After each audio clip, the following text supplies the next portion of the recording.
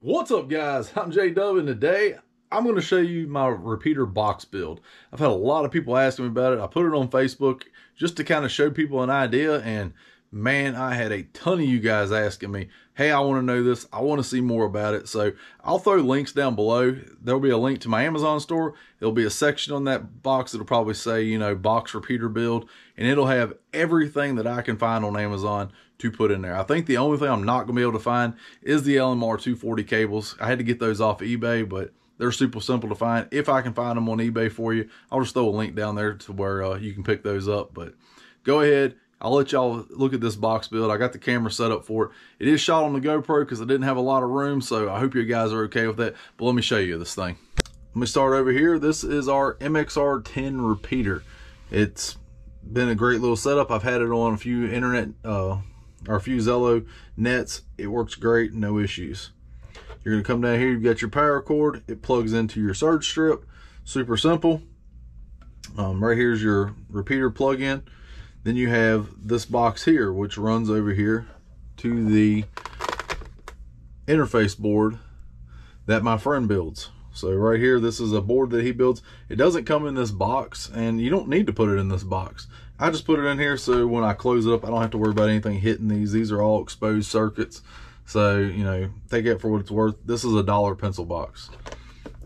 Super simple. Get these at the Dollar Tree or Walmart for next to nothing.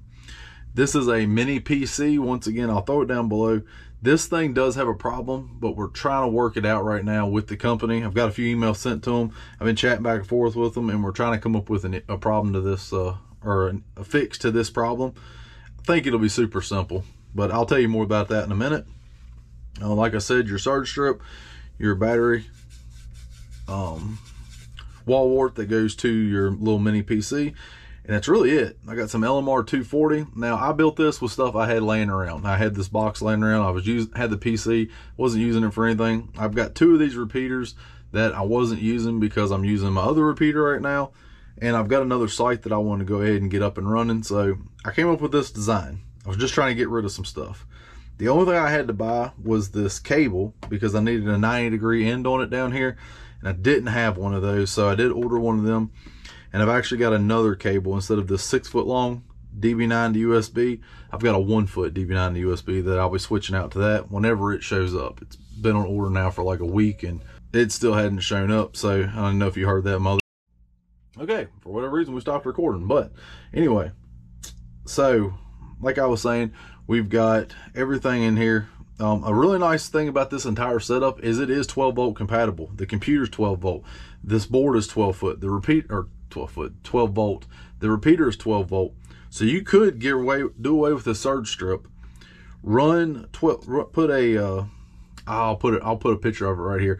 It's just a little fuse block that has a positive and negative bus bar to it.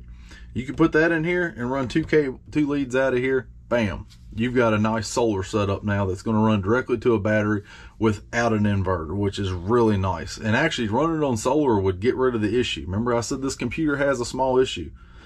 When this thing loses power, you have to manually come here and push the button to get the computer back on.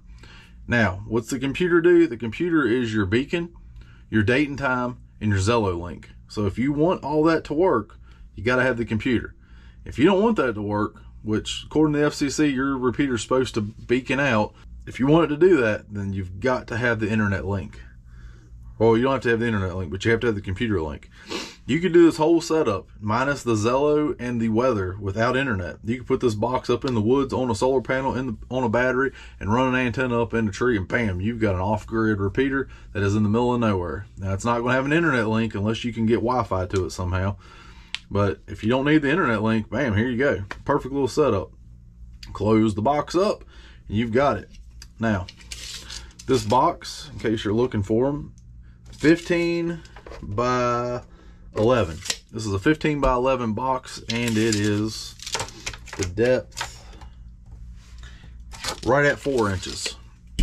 So 15 by 11 by 4 inches, and on this side, our depth is 2 inches. So, and that gives you plenty of room. There's nothing, it's not tight. Everything closes up really good. I would say if you're going to do this, go online and get the LMR 240 that has the 90 already on it. and then whatever end you're going to poke out of the box. This is just a simple bulkhead fitting that I had. Like I said, this box was from another project. There's a bunch of bulkhead fittings in here. You don't need all those. I would honestly take this bulkhead fitting and maybe move it over a little bit more, just so you don't have any interference, which this one works pretty good.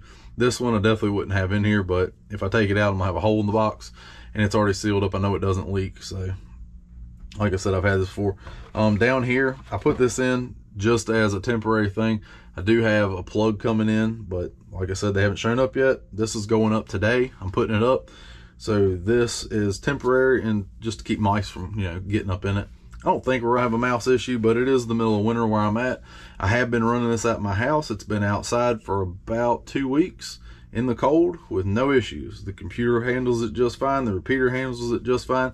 We've been down to 9 degrees for a couple days, and then we've been hovering right around that 20 to 30 mark, from night to day, and it's been doing great, no issues.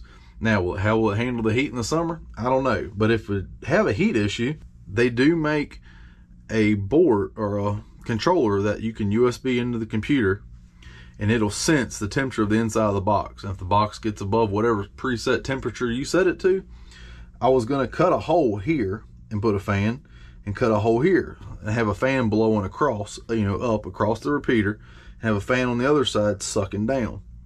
I've already got power in the box. Those fans are also 12 volt compatible. And honestly, I think they pull their power off the USB strip. So that could get your airflow into the box and you'd be set. If you're on solar panels, fans running all the time is going to be a little trickier. This computer does have a fan in it, so it'll help keep it cool. But if it's in the direct sunlight, who knows? It might work, it might not. But that's kind of the inside of the repeater build. All these things are just Velcroed in here. Just go to Walmart, buy the cheapest. I bought like the 4x4 squares of Velcro, and I cut them to whatever I needed. This one is kind of heavy, so I put a good bit of Velcro on it. This only has 2 pieces, this has 2 pieces, and this has 2 pieces. And actually the wall wart down here for this repeater, it was kind of heavy, so I put a piece on it too, just so it wouldn't slide around. But set it up, and I'm going to put a board on it, and where this is going will be outside of a building. It'll be outside. The power wire goes to a power cable that we have that's already outside. It'll run up the building, which will hook to a mast that's on top of it. Once again, for whatever reason, it cut off. But like I said, this thing will be up in the air. The building around us will be about 50 foot, and then the antenna going up will towards the mast from the ground. That'll be about another 50 foot. So we'll have 45 to 50 foot. So 95 to 100 foot above our surrounding areas. I think it'll work out great. We'll be completely wireless internet to it. Our Zello link will be down below. Y'all guys can listen to it. You can get on there, you can play with it. Like I said, all I ask is that you have an FCC call sign. You use your call sign, you follow all their rules and regulations, but you can get on there and listen. Like I said, the repeater is just now going up, so probably not going to have a lot of activity until people start noticing it. I don't have a lot of ways to tell people that, hey, I put up a repeater other than mygmrs.com. So if they're not on there checking it periodically, they're not going to see it. So once this thing gets out in beacons for about a week, like I said, the local or G.M.R.S. nationwide is on this. So you'll be able to talk to those guys. So I think it'll eventually start getting some traffic. People have to find it first.